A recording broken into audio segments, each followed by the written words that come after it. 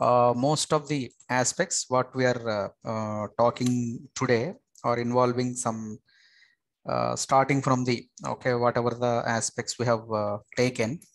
Like I can say initially we are having some kind of the introduction, like the Python basics. So this is one of the components where all the interviewers asks us to give some kind of the insight. Second one is, friends, definitely we need to have some statistics in our mind. Not much, but of course definitely it helps us to crack and to understand the things in a better way. And third important aspect is, apart from that, we are having some algorithmic orientation in the machine learning space. And fourth important thing is, before these algorithms, we need to have some kind of the understanding of data pre-processing aspects. Okay, we'll limit our discussion to this aspect because we are reaching to the end of the training. So definitely, I want to give some kind of insights based on these kind of the aspects. And if you are talking about the Python, a way of testing our knowledge by interviewers and all the companies, basically it is divided into these kind of things, friends. One is the data structures of the Python. This is the first aspect. Second important thing is, as you pretty know that our NumPy and as well as the pandas skill.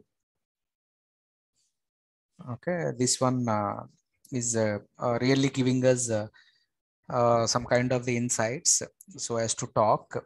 And once this is over, so just these are all the core Python oriented skills we need. So how can you refer the data structures, friends? Which are all the aspects available as a part of the data structures? Can someone help me? List, tuples. Yes, list, dictionaries, tuples, and as well as we're having some kind of the sets. Dictionary. Okay, and then we're having finally the dictionary orientation. Okay, so if you are referencing this particular list, okay, basically we need to have some kind of the characteristics. So with these aspects, you can specify the list and you can update the values. Okay, that means you can mute the appropriate list data. But tuple, which is similar to the list. Okay, like you can declare these tuple like this, but you cannot update the values. It is something like immutable. Whereas if I'm talking about the set, so like that I can declare the set. The main property of this particular set is uniqueness. I cannot repeat the values because in case of the list and tuple, I can give the duplicate values also. Whereas in case of the set notation, there is no chance of repeating the values. Simply we can manage these kind of aspect. Of course, you can add the set, you can add some more numbers, you can all these things you can perform. Can someone help me to understand what is a dictionary, friends? Key value pairs. Which is a key value pair. So basically, friends, here the dictionary helps us to establish a kind of the data structure with such as some employee number. Okay, I want to give some kind of 1021. So such as I can mention some kind of the dictionary one. Just I can give some employee number, and as well as I can update the data. So likewise, there are certain aspects we need to have in the discussion of the list, tuple, set, and as well as the dictionary. So each and every data structure we may not use, friends. Generally, suppose there is a scenario. Let me give this scenario. The first scenario is like this. Okay, I want to handle some employee ID. Okay, along with the other constructs like salary and as well as the skill, like that. So out of available data sets, okay, out of available data structures, to maintain the employee ID, which one is better, friends? Employee ID kind of things. Only employee ID. Suppose if I am asking. Numerical, it's Numerical, and it should be unique. I cannot give multiple employee IDs to, I mean, same employee ID to multiple numbers. Okay, multiple members cannot have the same employee ID. So it is all depending on the scenario based, friends. So if you want to maintain the uniqueness, and if you want to maintain your data in without any repetition, then you can have a look on this kind of set. Whereas there are certain situations where I want to store some kind of the numbers. Okay, and these particular numbers, there is a certain scenario, guys, here. Suppose I'm having 2 years experience, 3 years, 4 years, and 5 years. We decided that just we need to give the double increment. Okay, that means double increment in the sense, so whichever the experience we're having into 2. So correspondingly, the increment would be there. 2 into 2, 4, and 2 into 3, 6, 2 into 4, 8, 2 into 5, 10. For these kind of the scenarios, which one is better, friends? I'm having some data and I want to equally apply some kind of the condition throughout these kind of things. Then which is the better one? List. Because no other gonna, just I'm having some data and I want to maintain this particular data in such a way that I want to apply a kind of the operation throughout the storage. And some other scenario here, like I want to maintain the convention, like, okay, we'll take some planets example. And these particular planets are having some kind of the data, like, if I'm taking Mercury,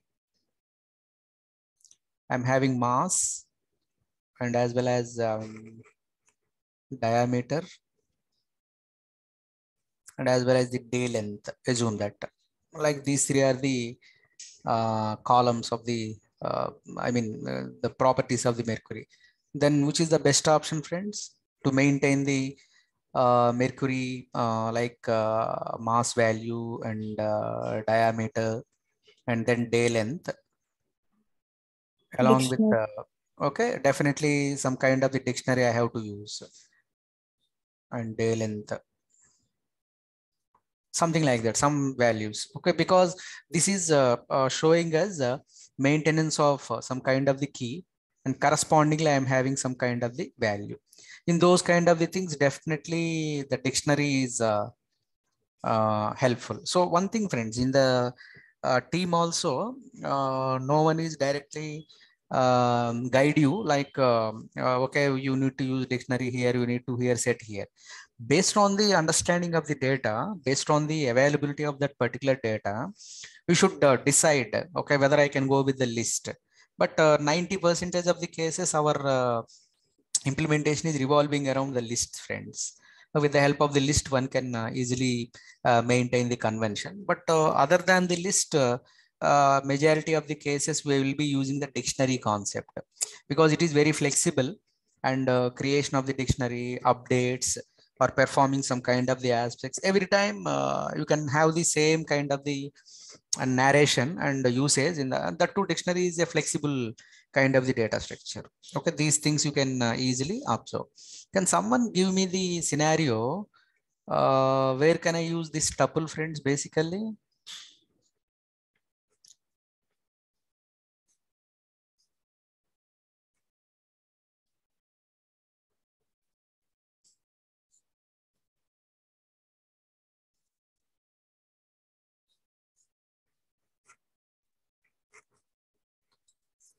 Any specific thing coming into your mind?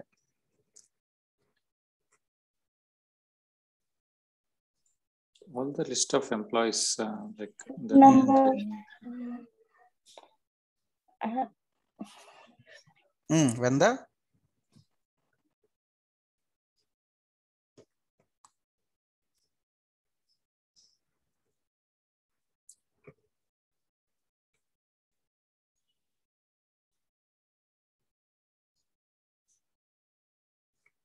Because at least I have not used it from past 3 years or 4 years in my experience of the data engineering and data science. If you guys are telling we can use the tuple in this scenario, definitely I'm so happy for that. Can we get these kind of things, friends? Once you declare and that's all, and we are not going to add anything, and a very rare usage, friends, because once you define and declare something, and that must be some flexible. So here tuple, it is not allowing us to do anything, and even we cannot perform any comprehension also. So in that scenario, obviously we'll be end up with some kind of the point where we cannot use this tuple in most flexible way. Okay, so suppose if at all you want to make use for the experience, I cannot use. Maybe I can say up to 2010. Okay, I want to get the MNC's established date. Okay, because see, government want to verify how many companies were established from 1950 to 2010. Okay, along with their established date, and as well as how many employees okay they're having, and what is the turnover, like that kind of the cases. So however, this established date is not going to change now. So in those kind of the cases, we can have this unchanged kind of the thing as a tuple aspect. Okay, so this is how you can refer the usage of the Python data structures. Okay, and one more thing, apart from these kind of thing, we have discussed the NumPy actually. So friends, maybe they can ask one or two questions in the data structures. If you are giving answers, then straight away they can move to this genre actually. So I can say this is the second category where you will be tested on the lines of this NumPy. So actually this is a numerical Python, which we are having the usage of the arrays. Can someone help me? How can I define the array, friends? It is a list of some group of elements is a representation. So where I can store some numerical data. Maybe that is the integer or float kind of the values. So yeah, that means see here np dot array of, okay, like that I can specify some kind of the values 10, 15, 20, 25, like that I can give. This is one option. Another option is I can say np dot a range of, this is another option. So like that various options would be there so as to generate your arrays. And something like if I want to generate randomly, friends, if I want to generate my arrays randomly, what is the process I'm having? I can take C equal to np dot random dot rand integer of, suppose if I'm saying 0, 10, 2 by 3, like that. If I'm saying, can someone explain this point, friends? This is definitely one array. How do you refer this particular thing? We have seen this example. 10, we'll have the values between 0 to 10. Between 0 to 10, it is moving. How many values it is going to generate? 2 rows. First is automatically row. So 0th row, first row. Like that, we are having 0th column, first column, and second column. Maybe as I am asking random integer, it may generate some kind of the random values. Total 6 values are there, like that. So this particular random integer or random kind of the generation are helpful so as to check some kind of the sampling. And if I want to apply, if you see the NumPy, friends, actually it is a numerical kind of thing where you can make use of finding out of the minimum, maximum, and summation. Okay, all these kind of the constructs we can observe. Okay, so maybe one-dimensional, two-dimensional arrays, all those kind of things you can observe in the notion of this NumPy. Now, if I'm referencing the NumPy, the standard question, friends, how your list is compared with the array. This is the first one. Second question, friends, performance wise,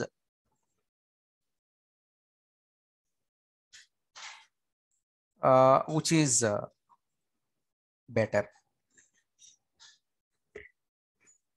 These two aspects, if I'm asking you, then what is your answer? You can use the chat window also, no doubt, definitely. But this is the most commonly asked question in the grounds of Python orientation.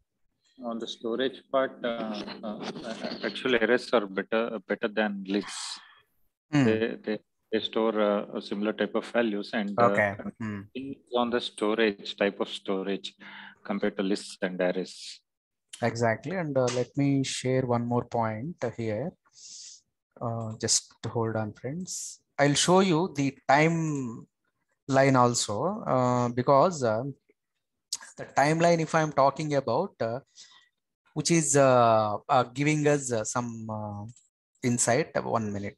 Just let me open that thing for you. So within this, I'm having some NumPy orientation. Yeah.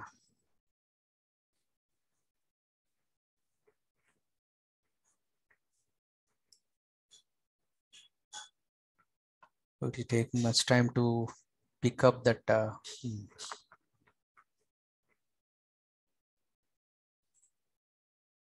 If you observe the OneNote, Jupyter Notebook, here I have defined list, friends, actually. So as to multiply each and every element, and I have taken one huge number. Okay, I have taken one huge number. What I have done is just I'm putting some kind of the operation with the help of the list. So it has taken some 4.6 seconds to perform this kind of the operation. So the same thing, if you discuss about the arrays, so the same number I am using, that number of elements, I have used the same number, maybe that is 10 power 6 or 10 power 7, that much number I have taken. And I am making use of, just don't worry about the code, friends. I want to show this thing, how much time is, the execution time is reduced in case of the arrays. So in case of my list usage, our code spent 4.67 seconds, whereas in case of the array, it has taken only 40.3 milliseconds, friends. See how much differentiation is there. So obviously, as our Venkat rightly said, just arrays, as they are storing the same kind of the data, similar kind of the data type, and that too, the time wise also, to generate or to perform some kind of the operation on the arrays, it is requiring very less amount of the time. So performance wise, we cannot compare arrays with the list. Definitely, they are having more advantage when compared with the kind of list. But list is more flexible when compared with the array. What is the flexibility? Can someone share that? So performance wise, definitely arrays give best performance in terms of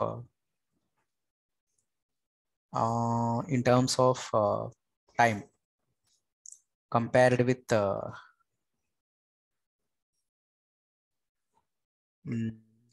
our list. Okay, so this is the thing, and yeah, Venkat, you are about to tell something. Yeah.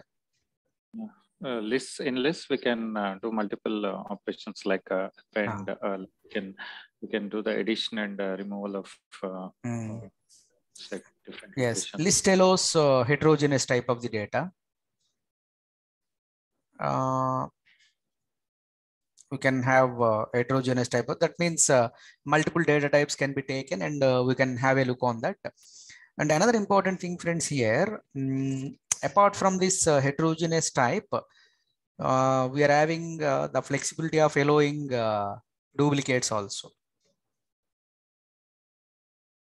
Duplicates, and we can perform some mutability updates, okay, within the list based on the requirement, friends. And if you are very particular about the usage of time, and if you want to keep that performance without any compromise, then definitely you should think through in terms of the the arrays only. Okay, so that is one more important aspect you can consider. And apart from that, guys, so suppose if I'm introduced you the aspects of the pandas, which are all the things we need to observe in the pandas? Series and data frames. Okay, series and as well as the data frames we are having. What exactly series does?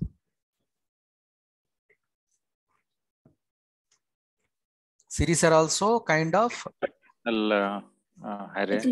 Index. Array with default index.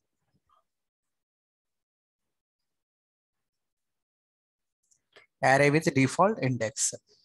So at the moment I am talking about the default index. Okay, so how do you specify that one? Suppose let me show you that example also, so that you can have a connect on that rather than simply conceptualizing. Now you see here, friends, just we're having the series specification. I have taken some declaration like this. So I'm having S1. So PD dot. What do you mean by this PD, friends? Actually, pandas. Okay, so every NumPy in general, there is a common convention.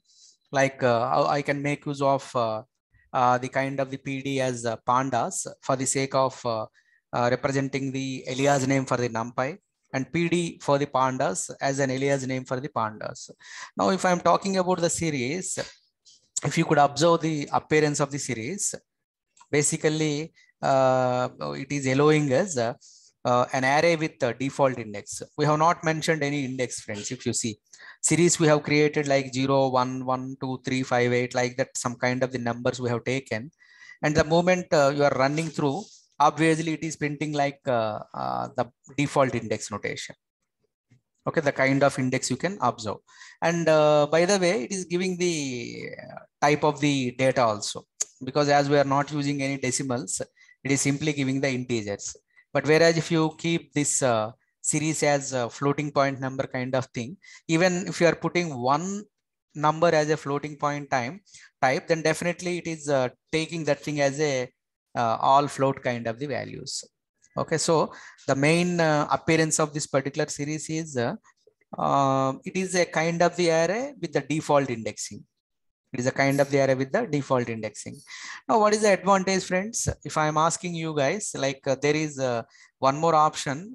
Most of the data scientists also are confusing between LOC and ILOC. Can someone help me to understand what exactly LOC and ILOC? Suppose if I am yeah. This which takes as 0 kind of thing, and LOC is the defined. This is the internal index by Python, because this is the user defined index. Okay, simply let me give you this example. So in the same one notebook I am having, so I am taking this generally, friends, if I am declaring this thing, what we are doing is, here I have taken same example, mass, diameter, and as well as the day length. And correspondingly, we are having the numbers 0.33, 57.9, and 4322.6. So corresponding to this mercury mass, we are having 0.33, and diameter is 57.9, and day length is 4322.6. Now, without using default index. Okay, so I am not using the default index. Just what I am doing is directly I am mentioning the user defined mass, diameter, and day length. Okay, so but whereas if you are referencing the location, so somewhere I have used that, 1 minute, guys. LOC, yeah. If I am taking LOC, Now you see here, I am having 0, 1, 1, 2, 3, 5, 8. This is actual data. Correspondingly, I am having the index value. What I have done is I have created my own index. Always I need not follow the index proposed by the Python. 1, 2, 3, 4, 5, 6, 7. Like that, I have assigned my own way of index. Now, obviously, according to your declaration, Python also given these kind of the indexes. Now you see, friends, LOC, if I am asking, LOC of 3 means typically it is fetching the third index, user defined, friends. This is the user based index which you have defined, and it is giving the value as 1. Okay, whatever the value we are having, just it is giving the value as 1. Now, if I am asking you guys, what is the ILOC value of 3? ILOC means our index start from 0. This is 0. This is 1. This is 2. This is 3. What is the value? 2. That's what you can see. ILOC of 3, it is not taking 4, friends, actually. It is taking 0, 1, 2, 3.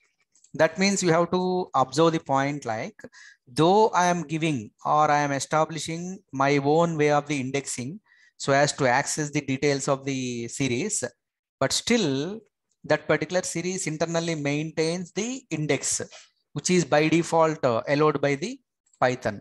So at the moment I want to get the user defined kind of the indexes, I can make use of the LOC.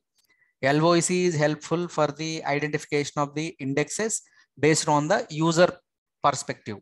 Whereas if you want to maintain the index based kind of the things, okay, obviously I can see these ILOC kind of thing where I can make use of internal, okay, index by default, which is followed by the Python. Now, if I'm asking you, suppose let me copy this thing so that we can discuss in the OneNote. Okay.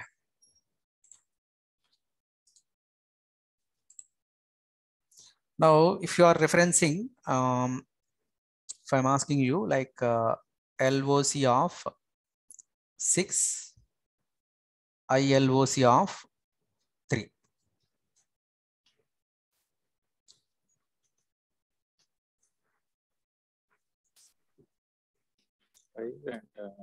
LOC of 6 means this is purely user based. User based means no need to check, directly it goes to 6 and it is revealing 5. But I am also intended to get ILOC. ILOC means it is not following this thing, because Python internally maintains the I locations, internal locations. This is 0, 1, 2, 3, 4, and of course this is 5. This is 6. Now our requirement is 3 actually, which is this one. And the value is 2. Similarly, if I am putting like this, one more option I want to ask you. LOC of 1:4, ILOC of 1:4. Any difference, friends?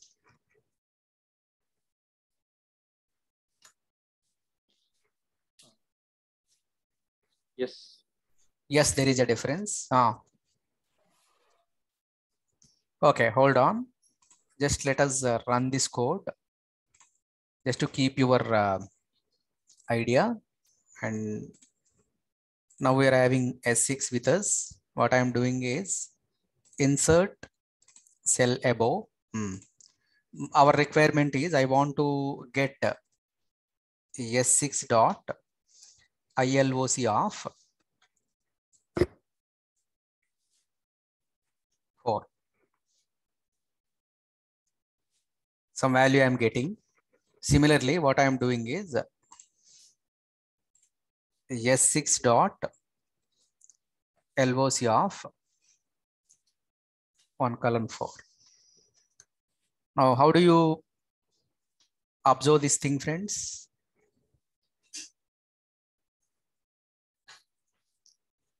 Even in total numbers also, we are getting some distinction. Let me take this one so that we can discuss in a better way.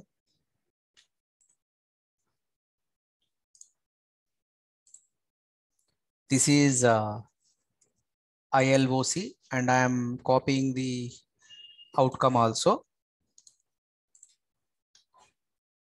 The outcome is here. And then I'm taking LOC kind of thing. Whatever the LOC we are having.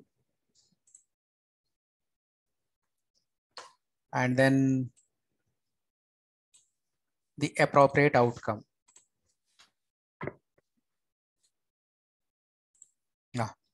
Now we are having the source data, guys. Okay, this is the source data 0, 1, 1, 2, 3, 5, 8. And we are having user defined indexes. This is the system defined index. And you should be very clear about LOC pointing to the user, ILOC pointing to the system or Python way of indexing. Now have a look on this ILOC and observe the output. Have a look on this LOC and give me the outcome. So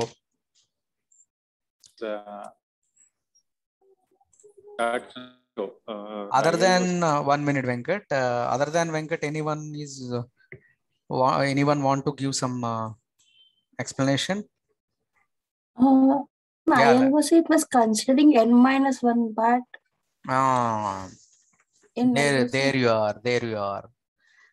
Your LOC is not even considering your standard way of Python splitting. Hope you got the point, Lakshmi.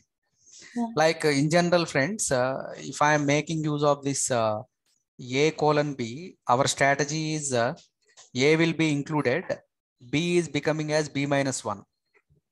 Okay, but whereas if you are making use of my LOC, okay, in case of the ILOC, if you see internal location, actually 1 means 1 only.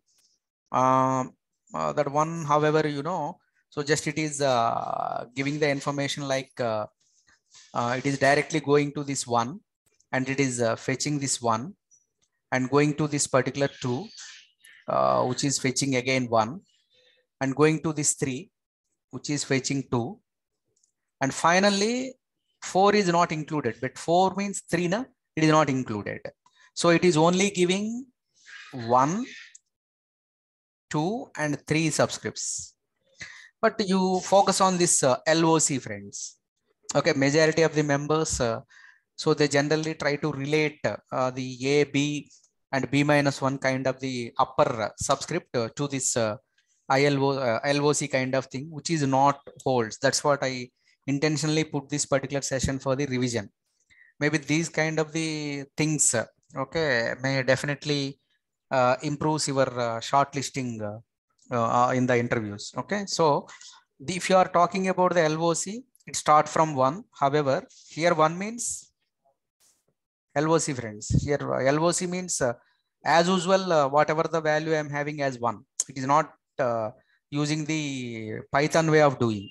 Okay, so let me write this thing. Actual data is this one.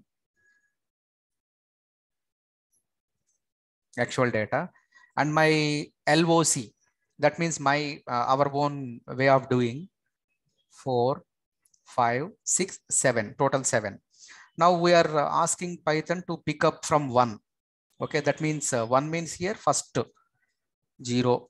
And we are asking Python to pick up 2 also, pick up 3 and pick up 4.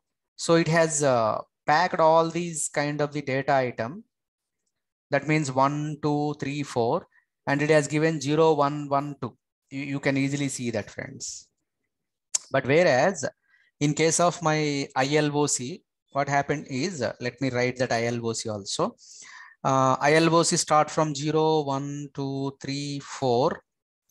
And 5, 6. Which are all the numbers I am having? 0, 1, 1, 2, 0, 112, and then fourth is 2358. 1 minute, 0 112 358. 358. Now we are asking to pick up location, okay, LOC, which is given by the Python.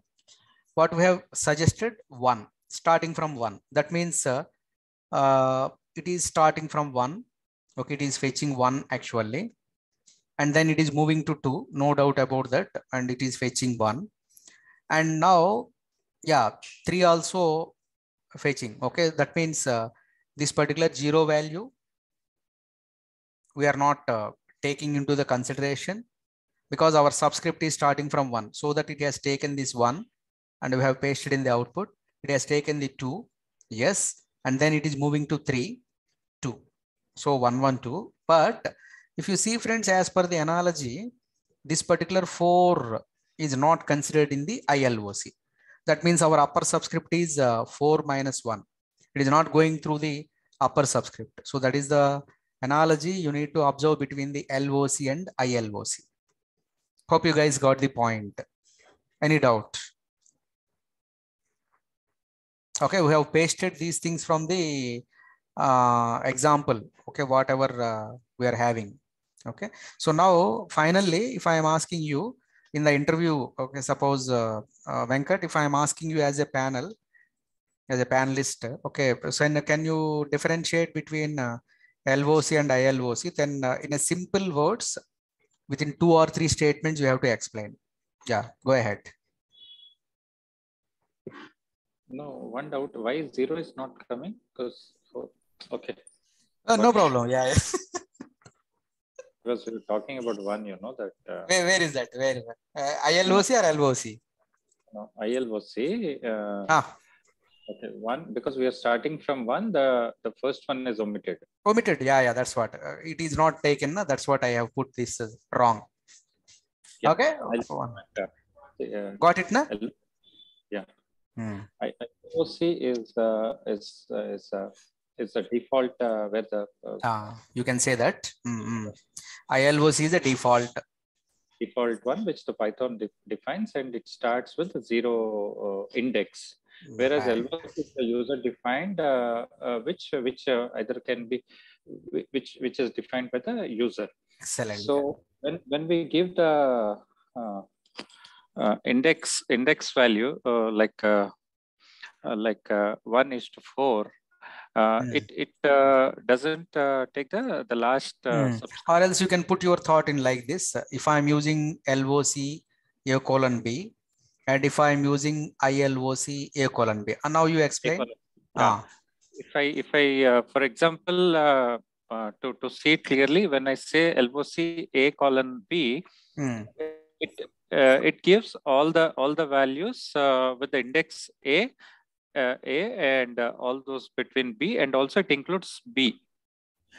All values along with A and B. A and B. B also considers. Whereas ILOC, it starts with the values from the index A till B, but not B, up to B. All those. So B minus 1, I can say. B minus 1. Yeah. Very good. Only these 2 differences, Alna. That's it. Okay, because first one is, however, ILOC is default and starts from 0 index, whereas LOC is defined by user. Maybe that may be the mercury kind of mass or diameter or day length, whichever, friends. There is no restriction. I need not go by numbers also. Sometimes I can go by string type of the data, where if I feel managing those things with these kind of the index is definitely giving some value to my data set. Okay, in that case, I can take that. And wherever I am using this LOC A:B, as this is going through the lines of user, okay, user defined kind of the index, both inclusive A and B. Whereas if I am doing Python way of subscripting the data, I can make use of this A:B kind of the aspects. So these things are very catchy in the study of the series, or whichever friends may not restricted to series. I can go and extend the same kind of thing with the data frame also. Okay. Now series, of course, we have seen, which is the default index. Every series is having some default index, or else we can add our own kind of the index. That is the main advantage of the series. Now, if I'm talking about the data frame, can someone help me, friends? What is the capacity of the data frame in pandas?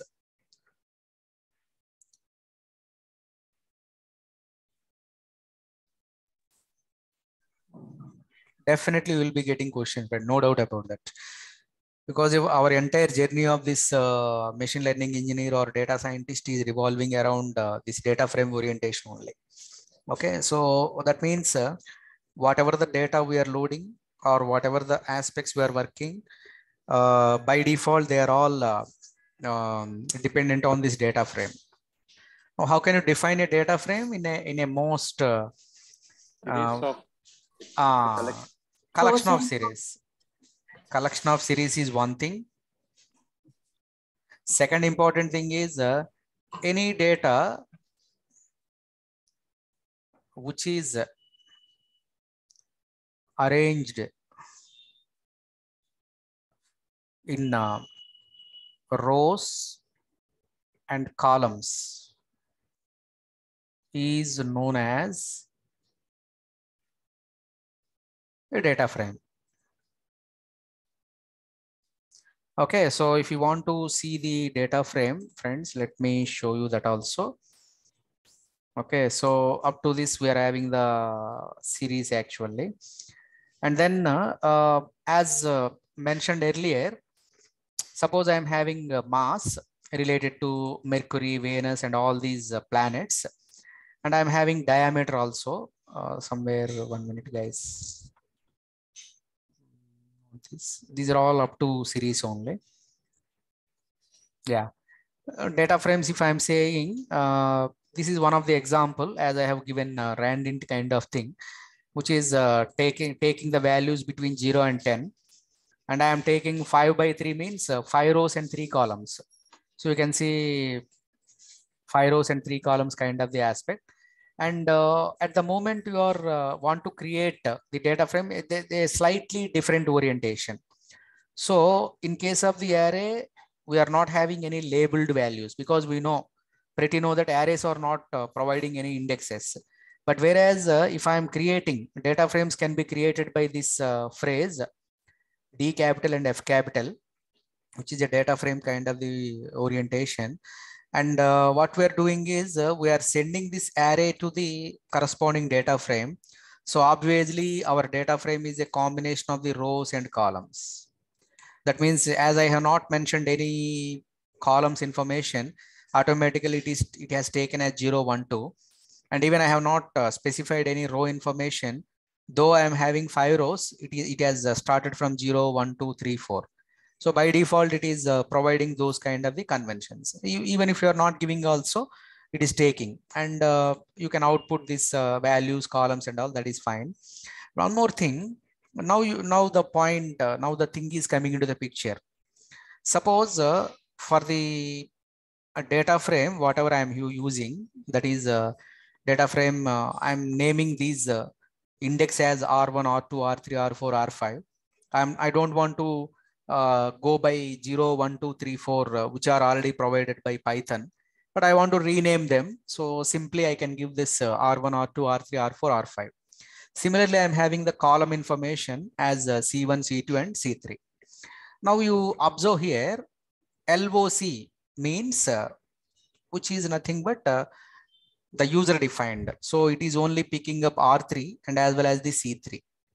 So R3 and C3 combination is only one number, so that you can see 9. Whereas in other way, if I am talking about ILOC, now see here, friends, ILOC is related to LOC is related to the user defined. ILOC is related to the ILOC. Python way of doing. Okay. Now second row means what? ILOC of second row means what? 3 and 3. Yes, R3 is the second row. That means no matter 0, this is the 0th row. This is the first row. This is the second row. So it is taking that. And similarly, column also, this is the 0th column, first column, and as well as the second column. So 2 by 2, obviously, just it is taking the combination of these two.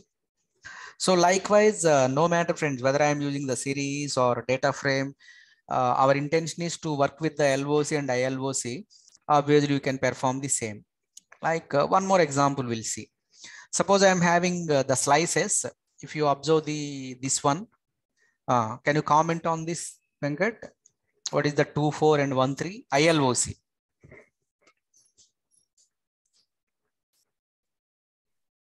2, 4 months, ILOC. ILOC default related to the Python way. 3 because 2 to 4. So 4 minus 1 is 3. That's it. So 2, 3. 2, 3.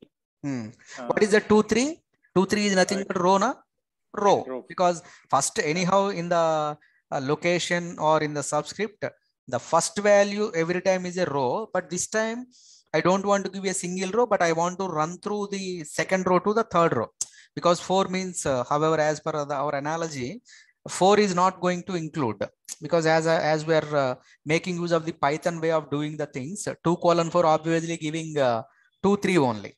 Okay, that's what here 2, 3 means 0, 1, 2, 3. That means R3 and R4. Okay, first it is going to pick up this particular portion. And what about the second one? 1 is to 3. So 1 and 2. Column 2 and that's it. Column 2, column 3 as per our LOC. So this is the 0th column. This is the first column. And this is the second column. Suppose if I am giving 2 here, 1:2 means only one column will be appeared. But whereas what I have done, I want to embed these two columns so that though this is 0, 1, 2, but I want to embed the 2 also so that I am moving ahead to 3. Actually, 3 is not there, but still we are using this 3 because if we are giving 3, before that 3 minus 1 will be counted. Hope you guys got the point. That's how we are making use of this R3 first, and then only this portion 3, 9 and as well as the 6, 7. Okay, so this is somewhere nowadays while conducting the interviews also the people could not give the answer, though they are working, but still if you are giving something, they may be making some mistake. I thought of sharing that point also with you guys. That is how you need to observe. And one more thing, while going with the pandas kind of thing, one more important point is, apart from the data frame, what is the other thing, friends, which is very helpful in pandas? To load the files. Very good. Okay, pandas is to load the data and the return value after loading the data is data frame. Okay, to load the data and to return value after loading the data, which is a data frame. Suppose, let me show you this loading of the data. I want to load some kind of the planets data from a default. So for that particular purpose, this thing all we have done, diameter and all these types. Okay. And thereafter loading of the data, let me go through that. I'll show you how to add and how to add a column or how to add a row. But before that, I want to show you the loading process of the data. Info and describe, yeah. Suppose I want to load the data from the default source. May not always be the default source. In the Seaborn library, friends, we are having some planets data actually. Okay, so if I'm saying like this, let me give you this. If you observe the kind of Seaborn, just I'm clicking this and CBurn data set, if I'm saying, it is providing us some kind of the data set, friends. Okay, so basically it is allowing us to, hope you guys are viewing this CBurn load data set. Now, in this case, we are having the location of that, where it has been landed or sourced. Okay, just to click on this.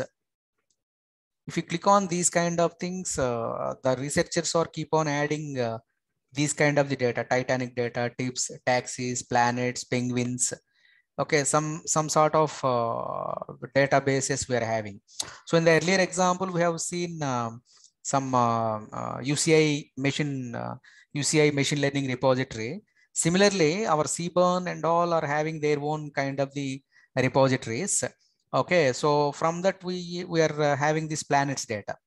If I'm clicking that, it is showing some method, number, orbital period, mass, distance, and year.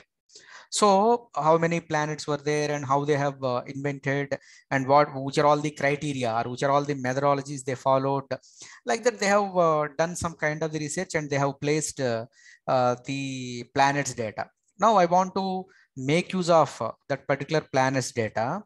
So obviously I can go and run through this particular data. So actually NumPy, and I'm having this 1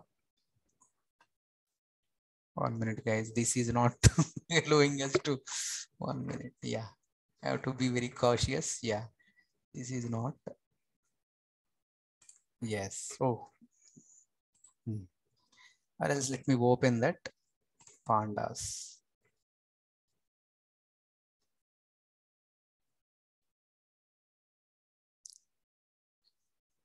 So here directly I can import that particular SNS and I can load the data whenever there is a requirement. And other way of doing is if you refer, actually in all the other case studies, you know, guys, just what we are doing directly, we are loading our data. Now you see, okay, just what we are doing, data set equal to or data frame equal to pd.read_csv. Just we need to mention the kind of the data set. Okay, so our pandas is not only helping us to work with series and as well as the data frames. Along with that, we are having the loading process of the data.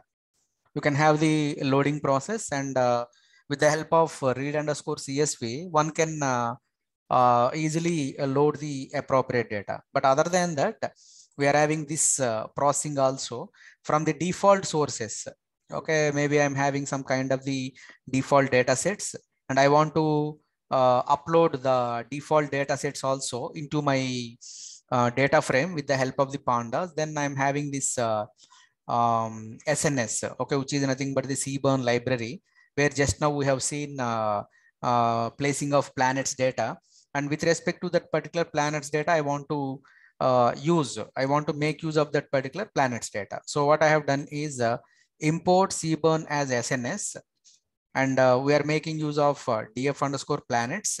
Okay, this is some data frame which is containing planets, which is going to contain planets, and SNS, which is the CBurn library, and within that we are loading the data set in the name of planets. So whatever the name we are having. So obviously, friends, here what you can do is just after loading of this particular data, you can display directly. Directly it is going to display. And yesterday also we have seen what exactly the info is giving. The information about how many number of columns are there, how many rows are there, and out of those things, how many null values are there. Okay, friends, here before applying any missing values, or before you can implement whatever the missing value imputation or something, you can simply perform this info so that you can get all these kind of the method, whatever the columns I'm having, along with some kind of the number of rows entries. Okay, and then how many number of columns I am having, and out of those particular things, if you see in orbital period and mass, distance, all these things are not having complete non-null values. Okay, these things are not having complete non-null values, but whereas method, number, and as well as the year, they're all having the complete non-null values. Okay, like that you can specify, okay, understanding of the columns and trying to fetch whatever the data items we are having in terms of the number of rows, and all those things can be observed. And by the way, from this understanding, whether I need to apply any kind of logic, like, conversion of the non-null into the mean values or eliminating of the null values, all those things you can decide. And what about the describe? Basically, suppose we have done with the info is which is helping us to get into some kind of the columns and rows information and about the knowledge of the null values. But what do you mean by this describe basically? The statistical terminology like count, mean value, standard deviation, minimum, maximum, and where we use this describe, friends, basically?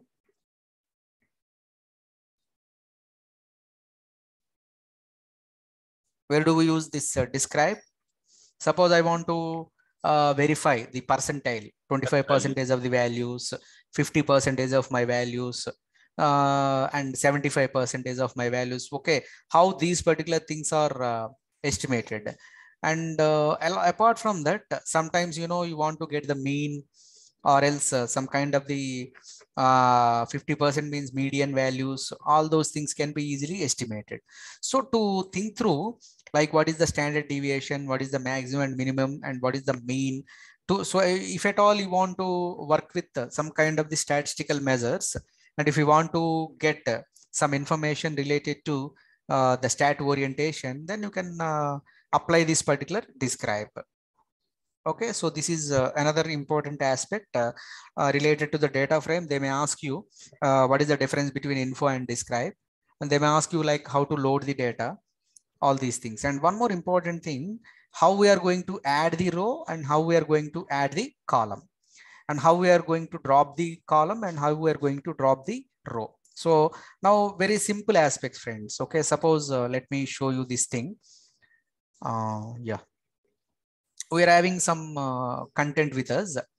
Okay, like we are having some data frame with the planets information, like mass and diameter are there.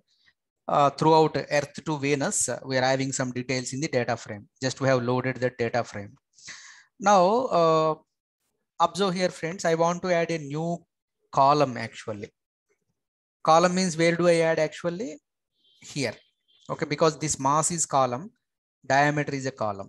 Okay, I need to add the column. That means in each and every row, it has to reflect. Okay, so just to observe here, df2 of, just you need not go do any research. Whatever the column name you want to add, just along with the data frame, you can specify that. Then automatically you see earlier we are not having any new column. Now at the moment I am saying this new column of the data frame 2 of new column, obviously is going to add that particular column information. Okay, this is adding of the new column. But how do I add the new row, friends? Can someone suggest? Suppose I want to find out mean of all these things. Assume that. Then how do I add a row?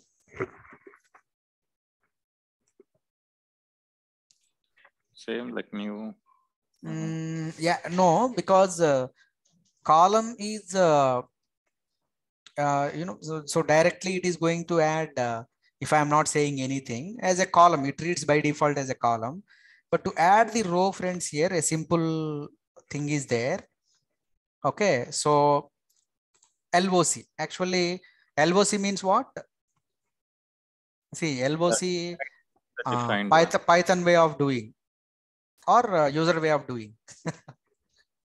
ILOC means Python way of ILOC, internal means Python. LOC user way. What we are doing is just I want to add the mean of the columns. Maybe for Earth, what is the mass? Okay, and I want to get all the planets, mean of the masses of all the planets, diameter of all the planets, mean diameter of all the planets. So simply, just to remember, friends, if I want to add the column, I need not specify any LOC. Directly df2 of column name, and whatever the value you want, you can provide that.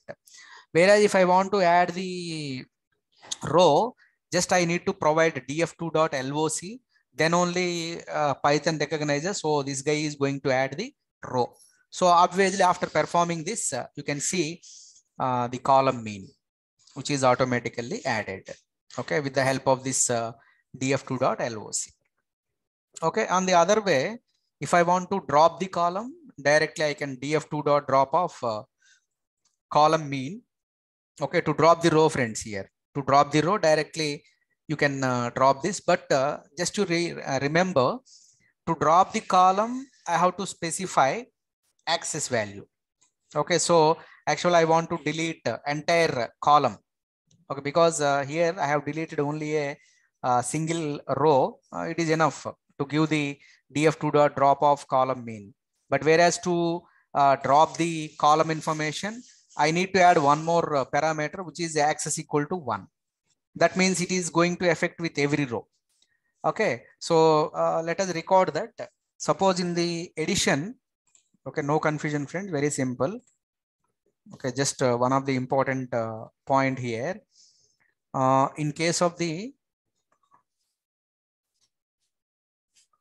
data frame,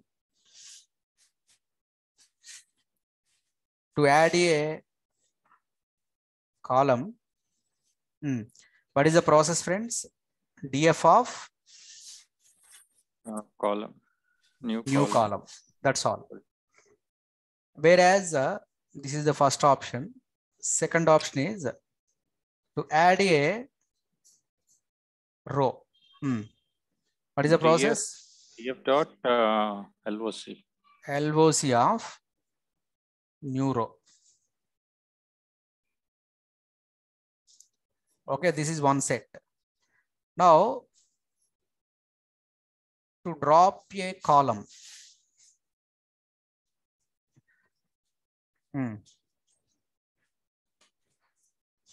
drop df of drop new column, access is equal to 1.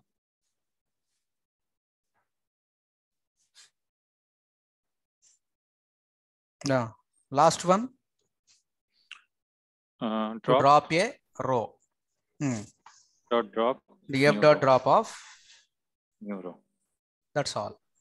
We have done this similar thing in the first one that we have done, the simple linear regression, where we have only one independent variable. Exactly. So we have to give this, otherwise it gives an error of access.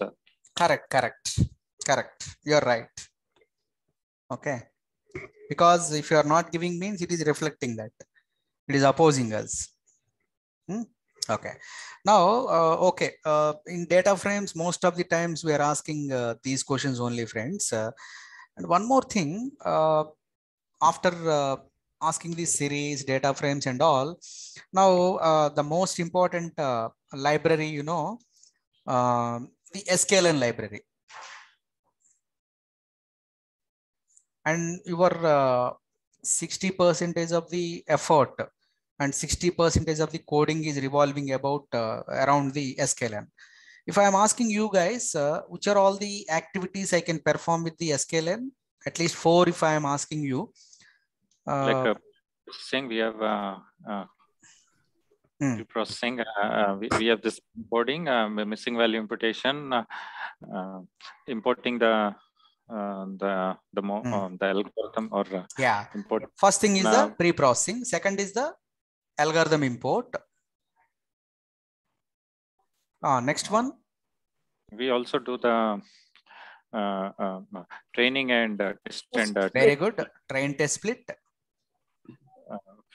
Matrix. Very good. Just to follow the flow, friends, because you know, if you are following the flow, it is easy for you.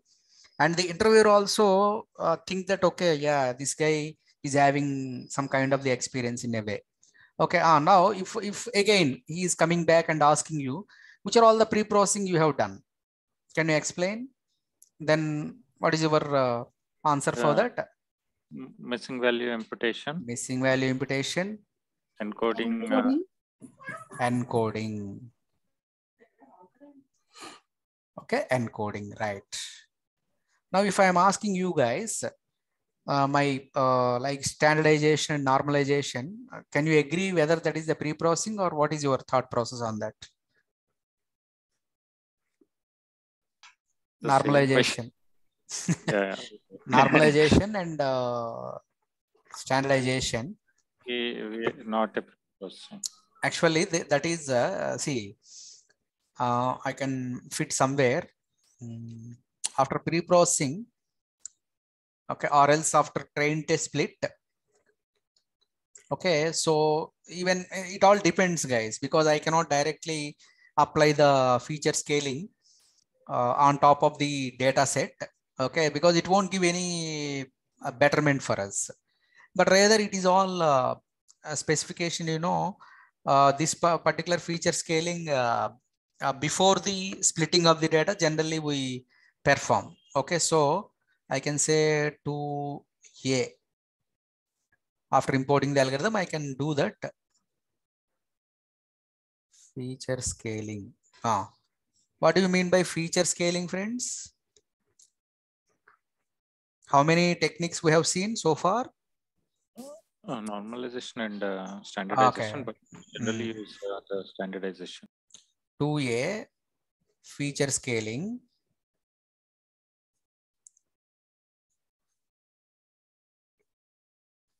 Normalization, standardization. Suppose if I am asking you, if your data is in the normal distribution. Friends, if I am asking you normal distribution, then mean, variance should come into the picture. And if I'm talking about the standard deviation, what is the equation name?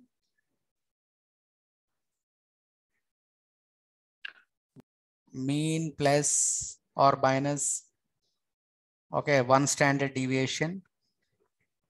Empirical formula, mu plus or minus 2 standard deviation, mean plus or minus 3 standard deviation.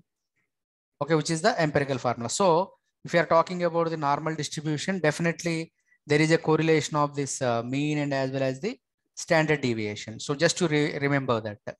And if you are not sure that, maybe I don't know what exactly he is talking and what distribution we are talking, then better you go with standardization, friends, no doubt about that.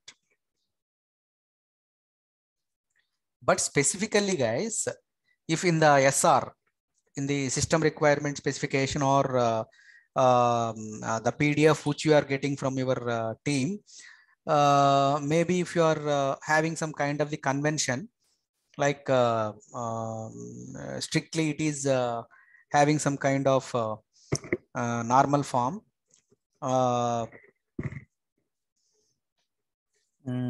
so that we can manage the things. Okay, so this is how you can specify the distinction between standardization and as well as the normalization. Okay, this is also one of the question they frequently ask. Now, if I'm talking about the algorithms import, this is a straight thing, sklearn dot linear model or sklearn dot neighbors.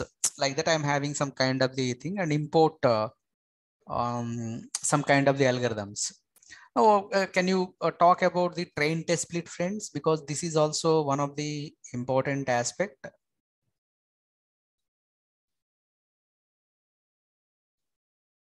Train test split, we can do it by either K validation or directly from the sklearn. sklearn dot model selection. Model selection, and we have to give the four outcomes na here standardly. Independent variable, the labels, X test, Y train, Y test. Okay, test, which is equal to just I am giving my train test split function, features, label, and then Y size. Size And some 0.25 and random split. You can random that number you can give, or else you can leave that also. No problem about that. Okay. So accordingly, based on this particular kind of the convention, one can easily observe how we are performing the train test split. Now, as usual, friends, once we have done this thing according to the algorithmic implementation, and we have to convert that algorithm into the model basically. Okay, model. And if you talk about this particular model, okay, now suppose if I am taking any algo like SVC, and how do I generate this model, friends? By the way, import model. So already we have imported the algorithm. What we are doing is just we are creating the support vector classifier equal to SVC. First, we have to give the reference. Next, what is the next step? SC dot fit of. Which are all the parameters we need to give? X train and Y train. Y train. Very good. Once this is over, next we are in a position to predict the things. So SC dot predict of Y test, X test. X test. Okay. What is the outcome here, friends? This is your actual model. This is your Y predict. Okay, like this, these statement must be common, friends. You need not be a great programmer or coder to remember these kind of the steps, because many at times you are seeing these kind of the narrations. Okay, once this is done, now if I am asking about the metrics, this is also nth time we are discussing the regression, root mean square error, root absolute error, and then we'll see where we have seen some R2 score, some sort of things which are strictly related to the regression. So far we have seen simple and multiple regression. Now these things are known as the linear models, friends. This is nothing but the linear model. Even your logistic also linear model only. But whereas if I am talking about the non-linear models, one more question, non-linear model. Okay, your polynomial regression. Okay, there is a limitation, friends, here. In case of the simple, multiple, and linear logistic regression, the curve is like this. Okay, just like that, a straight line kind of thing, and we have to analyze. But whereas in reality, suppose I'm having the curvic nature kind of things, I cannot get a straight line. Maybe the experience and as well as the salary, I may not always get this straight line. Maybe some kind of the curvic nature. So if you want to observe the behavior of these values, okay, exactly, then you can go with the polynomial regression. And however, it is a curve nature, not a straight line. So these things belongs to the non-linear. Linear models always give the straight line orientation so as to compare the models, or so as to compare the features along with the labels. Okay, along with the label, feature along with the label.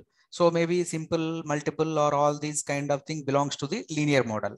But whereas sometimes, you know, if I want to emphasize my understanding just by putting the concern of the proper understanding of the data, proper learning of the equation or relationship between the feature and labels, then I can go with the non-linear model. I will discuss that point, friend. But as a kind of interview, so just you can see the linear and as well as the non-linear kind of the models. Now, apart from these kind of things, the classification. So a basic question, what is the difference between classification and regression? And what is the common point in classification and regression? Friends. Both are supervised learning. Very good. Common point is both are supervised.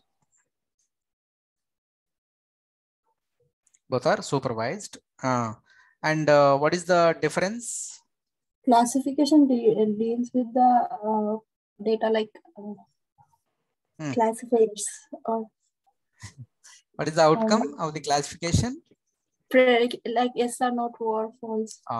Yes or no, true or false, 1 or 0, all these things comes under the category of the classification.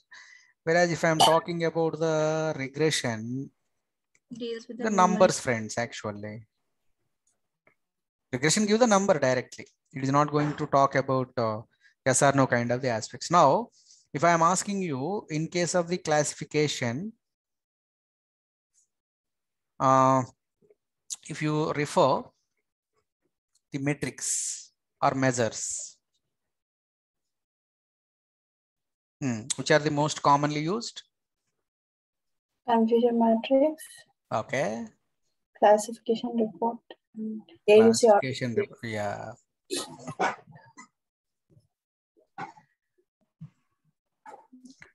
AUC, ROC curve. And now in SVM, friends, actually I have used one more thing. Let me pull that aspect also. As a part of this case study, we have seen some other aspect in naive bias. Accuracy value actually. Okay. Yeah, this accuracy score also one of the metrics, friend, because it directly gives 90% accuracy. Because again, we need to use the classification report now for that. How much prediction, what is the support, all these things, right? So for that particular thing, just you can see.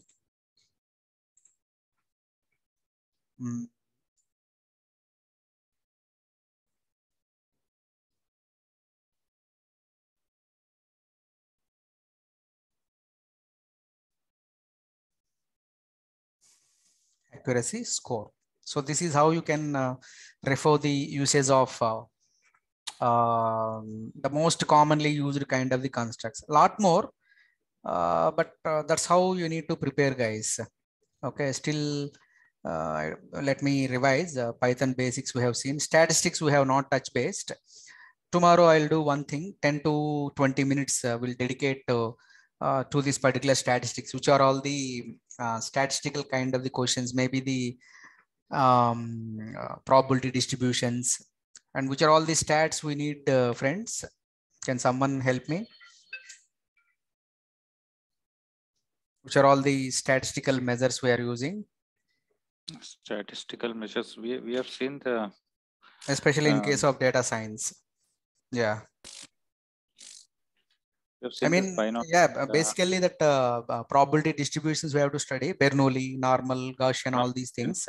That definitely gives the clear understanding, like understanding of the Chebyshev or empirical formula. That is mandatory. Any other which is having high importance in case of analyzing that stat models we have seen, which is t-test, and as well as the chi-square test, Z-score. Because these are all the measures where you can bank on. So these measures definitely helps us to think through how our hypothesis is performing and all those kind of things. That is also one of the important thing, especially in the decision trees. Also, we are making use of this chi-square and all these kind of aspects. So and entropy or information gain, all those things. Okay, so those points I'll touch base, and then we can have a look of understanding of these things. Okay, so however, we have seen the basic requirements of what exactly our Python and algorithmic orientation of the machine learning, and then data pre-processing aspects. Okay, like missing value imputing, and as well as other kind of the aspect, so like the encoding technique, feature scaling and all. Algorithm wise is a straight question. Maybe they can ask you in this format. Okay, so which are all the algorithms you have used, whether your focus is on regression or classification. Okay, all these kind of the conventions. Okay. 1 minute, guys. Something happened. Is most unstable. No, yeah, are you able to hear? Yeah. yes. So now, if you are referencing the stat model, that is how we are seeing. Algorithm wise, they will come up with a specific algorithm, friends. Maybe regression, if you are saying, they may ask you related to linear, multiple, and which are all the measures. There is a specific aspect. Classification means, again, they're having the chance of asking you starting from the random forest, decision tree, and they can come back to naive base, and as well as the support vector machine, and then we'll have the KNN, like that. We're having that flow. Okay, so just to be cautious. It's more like once we know the algorithm right, if it's we just have to import the algorithm. Main That's thing all. is the testing and getting that standardization, like the feature Exactly. scaling, the measures. So we have to have that kind of ability to get to the accuracy. That's all. That's all. It is all inference, and algorithm import and fitting a model and prediction is anyone can do who is naive, who is not having any knowledge. But only your potentiality lies in how we are correlating the things to the corresponding case study, and in what way you are coming up with the inference. That is the most important. I was talking to Suresh some time back, like one model, the simple linear regression. I was asking, see, Suresh, nothing is there, like you have to just do it like a process, like a project, like whatever we. Yeah, of course. Yeah, that is what every case study we are doing is a project only, Venkat, because in the first case study we have seen some kind of the example, and we have taken the missing value and as well as the scaling factor, and then for KNN we have taken some example of distance measures and all, and thereafter for the simple and multiple regression, some kind of the case study, and we have come up with some kind of the prediction. So every time a case study itself is a project. We need not go and have a project. Means what? Actually, in case of the data science, we start with the pre-processing in the sense loading of the data, and then verification of all these whether any missing values are there or any other such kind of things are there. And once we are clear with these things, any scaling is required. Then select the algorithm, and then fine tune that particular algorithm with fitting and as well as the prediction. And then thereafter we have to see the predictions, what is the accuracy and all those things based on the type of the algorithm, maybe the regression or classification. Okay, so this is how you need to observe. A project is not exactly, again, I need to start from scratch. No, not like that, friends. This is not a Java or .NET kind of the thing. The project in the sense, by the way, we are doing the projects, however, related to the algorithms. Okay, because everything we are embedding now, starting from the importing, loading the process, and whenever there is a requirement, we are doing the missing value imputation, encoding technique, feature scaling, algorithm import, fitting of the algorithm, predicting the corresponding Y values, measures and metrics, and if needed, visualization. That's it.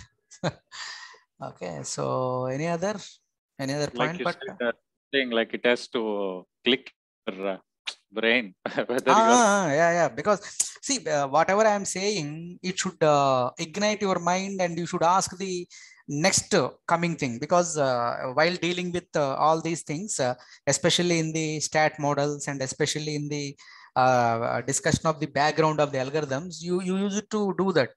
Lakshmi, you and Suresh, Yogesh and Venkat, you guys are asking me the next coming step immediately. That is that means, okay, these guys are following, I need to yeah, I am doing well, like that I can have that confidence actually. Okay, so long way where we had a discussion. Okay, it's like that is what. So if any other, however, friends, one thing, any chance of adding value to the session, definitely I don't miss that chance.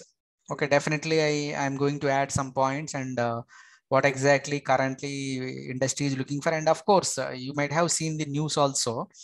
Mindtree and Microsoft and TCS, Infosys, they are hiring like anything. Actually, good time, friends, for you. Okay, immediately, of course, you can start applying. Maybe you will be getting calls. Just you can start applying, and I will be sharing some of the resumes I'm having, so that you can modify a little bit, and you can make use of those kind of the thing. Definitely, you can crack the interviews within 2 or 3 terms or something like that. Okay, like so what you said is right. My wife works in TCS, and she has a bad requirement of data. And when they were talking about this NLP, I think more on this picture kind of thing for a retail client, where they by seeing that like any picture, it has to be like kind of correlated to the design kind of thing, correct, something like correct. that. Image captioning, video captioning. Nowadays, that is also there. Okay. Yeah, correct. We can do, friends, no problem. Though those kind of additional requirements thing, but they don't directly, you need not be a researcher, or you need not be a rocket scientist. Okay, because they give enough time, and you can sit with the members, and they can share the KT and all. Of course, with this knowledge, first you enter into that, and then you can play your more what I find is the spark that you're telling, from whatever the sessions, I'd been to, we have done 40 sessions, whatever you're telling, the important things, like saying that, okay, you should have that, should be able to that, or your interest should be because inclined. you from only first week we are bit slow, Venkat, and second week onwards, your movie collections are reaching to sky only. I have to prepare one great thing with you. Why we able to either see like Yogesh would not join Suresh.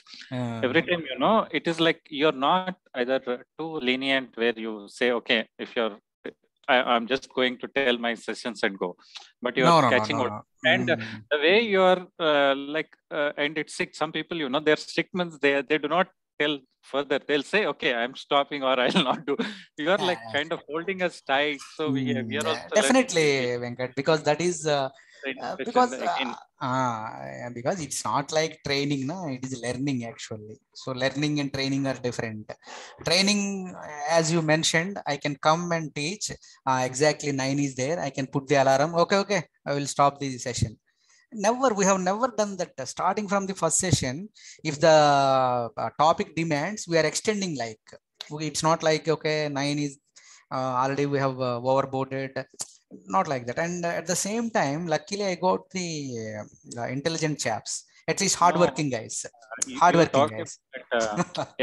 Score and precision, we had a break. Suresh had prepared one PPT, and the next day we not had class due to some feels like called me on the day, and he said, Swami, I have done this, so we have just gone through that, and is this okay, or do I need to make any changes? I thought next day will be class.